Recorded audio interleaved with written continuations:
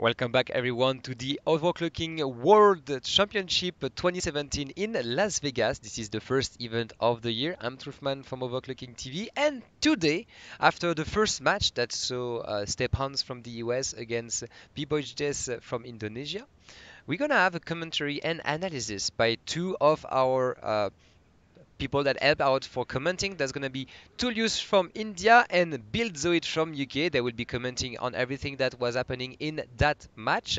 For the next 15 minutes or so before we're going to have the next match of this Las Vegas event, that's going to be the second semi-final. That's going to be between Lucky Noob from Indonesia and Dognausir from Japan. So I'll let you guys with Toolius and Buildzoid for the analysis.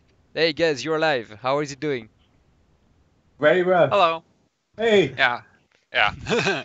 So guys, I'm Buildzoid, and the guy next to me, that's Toolius. So guys, how was it for you? What did you thought about that game? Well, it was an exciting match, but I think we have some. Both me and Toolius agree that we would have opted for a very different strategy, as far as clock tuning goes. What we saw our contestants do was go very step by step, which, if you think about it, for Super Pi 16 million, which is a pretty long benchmark, it runs for 2.5 minutes. Once you actually start pushing it really well, it's at 5.5 gigahertz. It's still doing 2 minutes 40 plus seconds. So it's a pretty slow benchmark. They're very time limited. 30 minutes is not a large amount of time. I mean, we didn't see any scores in the first 10 minutes just because it takes so long to pull down the system, set up the BIOSes. Also, these are brand new motherboards. They were both using the Gigabyte Z270X SoC motherboard, which is brand new for the 270. And this early in motherboard development cycles, you often run into some rather interesting glitches with some BIOSes. So the setup was really, really long, and so we would have opted for a more aggressive sort of tuning style. Where take it away. Go for it. So more aggressive tuning style, where instead of like BBoyJeZZ really went very, very like step by step, where he starts at 5 gigahertz, then he goes up to 5.5 gigahertz. That's when he got his first score of 2 minutes 43 seconds, and after that he tried to step by step work his way up, going to like 5.7, testing that 5.9. Actually, no, 5.8, and then 6 gigahertz. And the problem with this approach in a 30-minute, very time-limited competition is if you have a stable system that isn't very fast, you're going to be sitting there watching your very slow score come out very slowly. And again. So we both agree on the idea that it would have been better to just rush for 6.5 gigahertz, because as soon as the system crashes, you can try new settings, right? Whereas if the benchmark is running, you don't really want to stop it unless you have like a screenshot showing you your past times next to, so that you could keep track of if your current times are actually faster enough than they were before. Which with Super Pi you can sort of around the 10th loop you can sort of calculate the average time for loop and then sort of predict what you should end up with, though that's not 100% accurate, but it does give you a good idea of whether to continue with the run, because those 2 minutes are really 2 minutes you could spend tweaking if you weren't sitting there watching Super Pi run. So that's what we would have. That's what we both think would have been a better option. But I do believe this was Steponz's first live competition. First run, and it was his first run. I mean, I actually liked his approach because he went straight. He went straight, and if his system hadn't given him trouble, you would have probably seen him, do exactly what we think. He would have probably done exactly the same thing.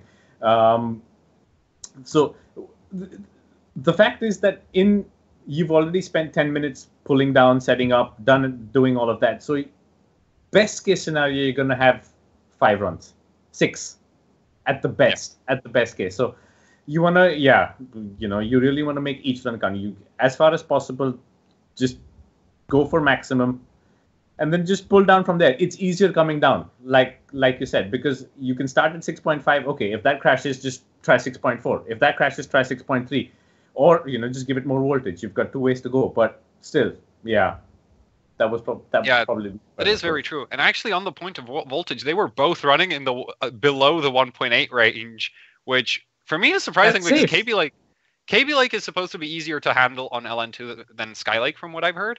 For one thing, it doesn't have the TIM cracking issue, which is exaggerated by higher power consumption on Skylake, but KB Lake doesn't have that. So running higher voltage, pulling more power wouldn't really cause problems with that. And they were both running under 1.8 volts, I think, for both for their best runs. So, which is really surprising because when I was at the last event, I actually was commentating. We had everybody just going straight for 1.9 volts, and CPUs were dying. Yes, I'll give them that. Yes. We had a lot of dead chips there, but you had a very aggressive approach to it, and that's the thing. This seemed like a very sort of exploratory match. It didn't seem like they really had their strategy completely worked out yet, which is kind of surprising for BBoyJeZZ because he's already been at one of these events. So yeah, and I would have expected, So I would have expected a more aggressive strategy there, but yeah, it is what it is.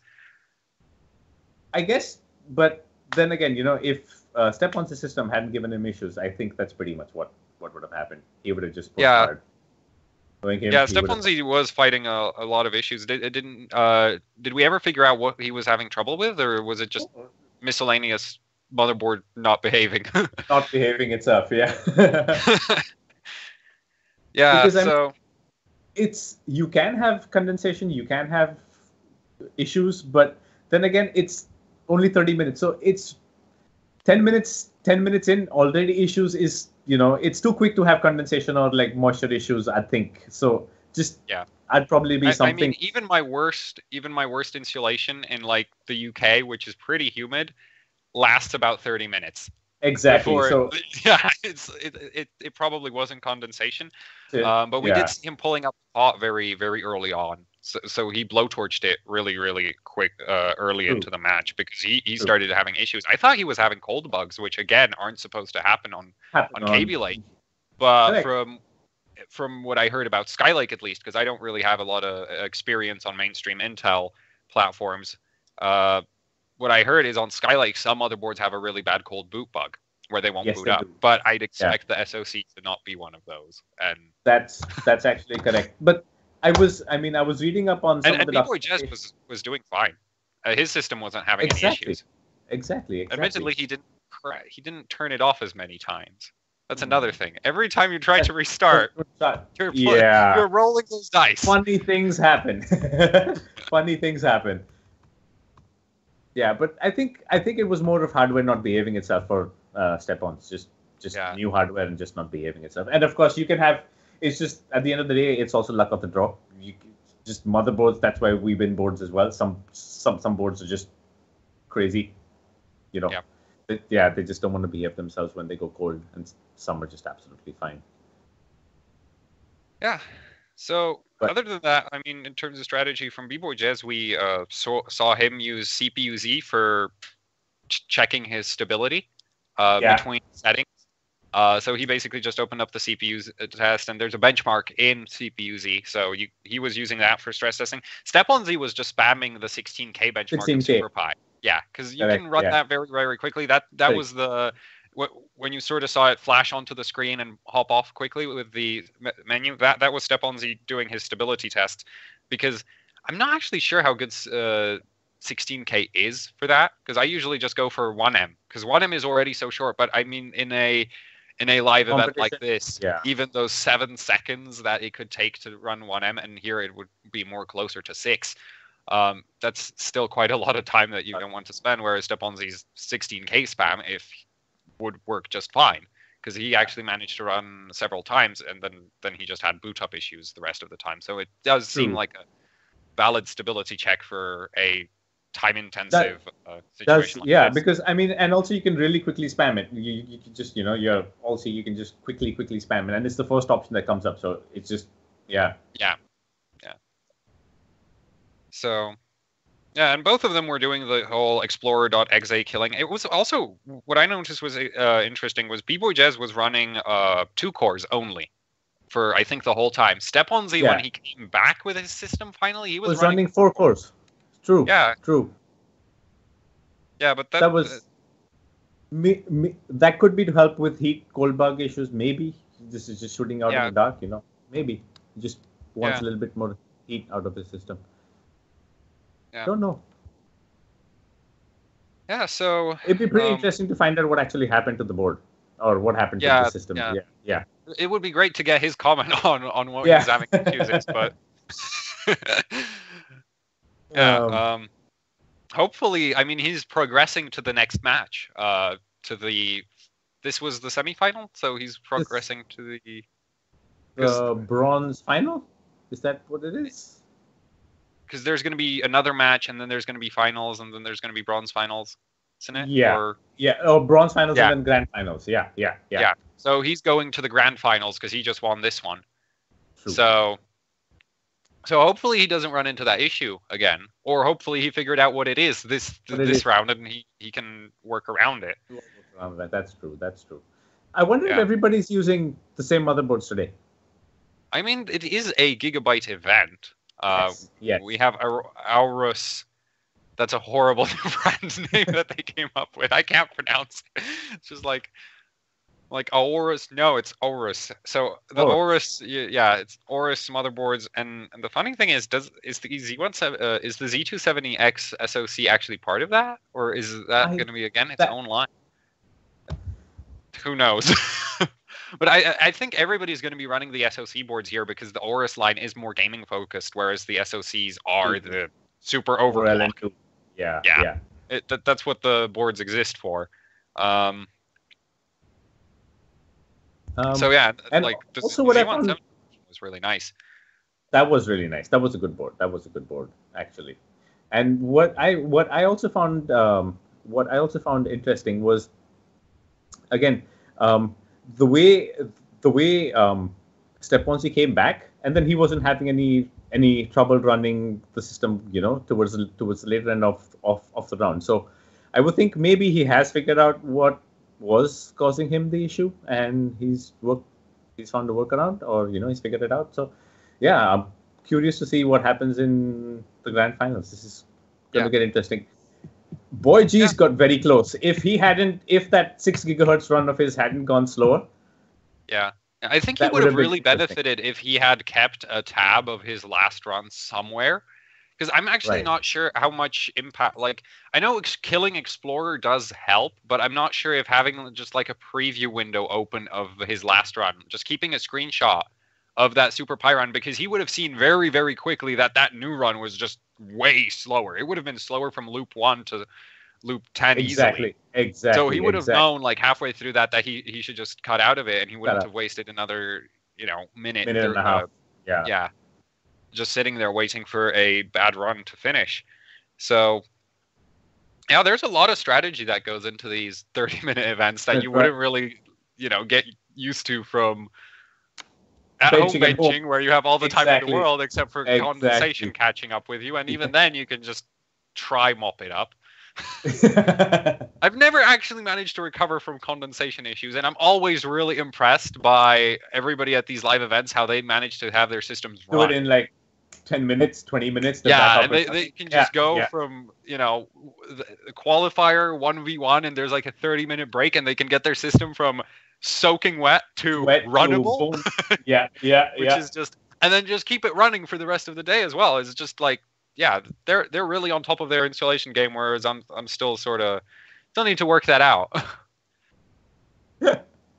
True, and also it's just good quality gear plays a very big part in this as well.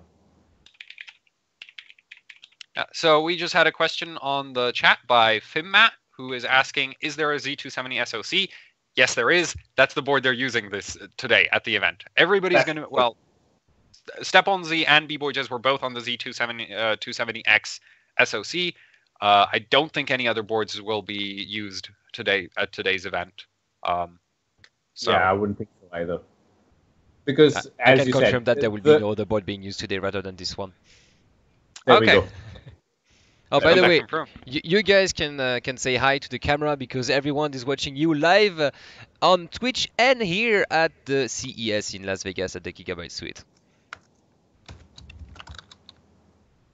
Okay then. Yeah.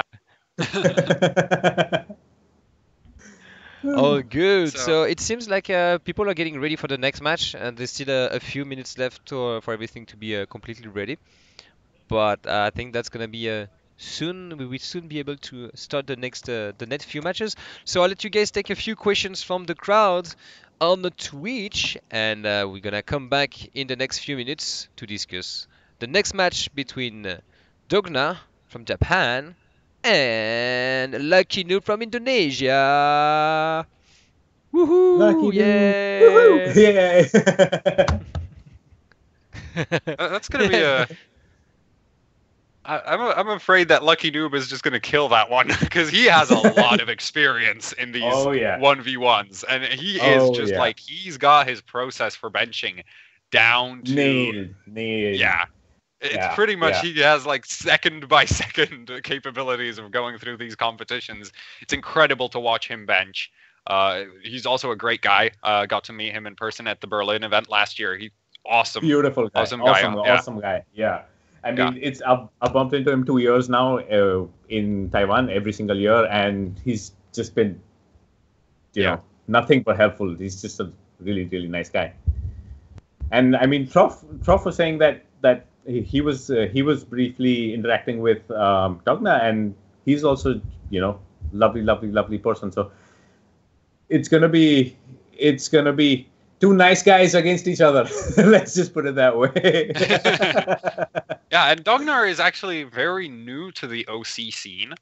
He joined Hardware Bot pretty much exactly a year ago, on the 7th of January 2016. So, you know, it's almost exactly a year.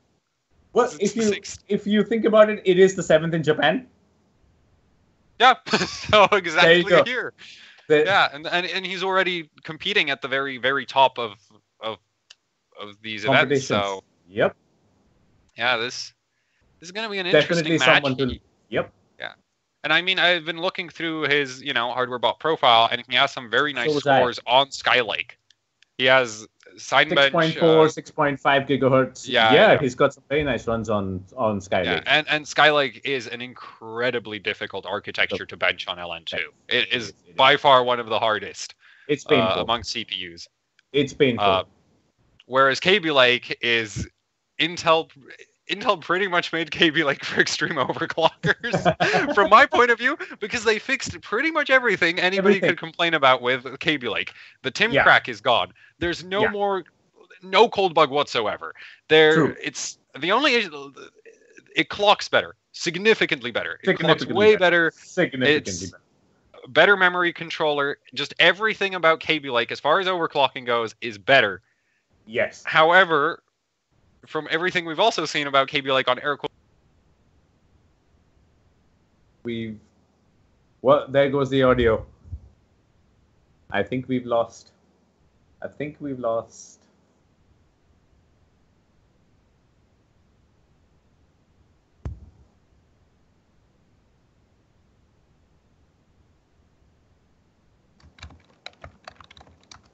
So I think, guys, we have a little problem with the audio here.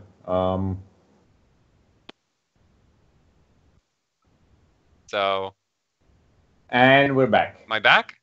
Yes, we're back. There we go. Sorry about that. Having some technical difficulties here. My system is possibly less stable than the ones we are seeing up on the stages today. Yeah. So yeah, very, very impressive scores already from Dogna. I mean, considering Skylake being just such a complete pain to bench, you know, he's got some really, really nice scores. I mean, and especially to hit those numbers, you know, he's got to have to run, you know, downright super cold, practically down to minus 180, 185 maybe even. So yeah, that takes a certain amount of skill. Yeah. Not everybody can get 6.5 G runs out of Skylake. It's easier said than done. Yeah, I mean, KB Lake makes me happy. I never got a Skylake. I just listen to everybody like, oh, this is a problem, that's a problem, and I'm like, well, we have KB Lake, and everything is fixed. Everything is fixed. Yeah, I'm seriously dying to bench KB Lake. I'm looking forward to benching this thing just as soon as India sees its CPUs.